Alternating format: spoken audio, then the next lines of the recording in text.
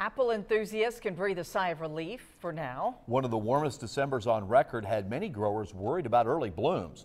This was a big concern for all fruit crops across the valley. Orchard owner Judy Ditzler explained that the timing of the warm spell was fortunate.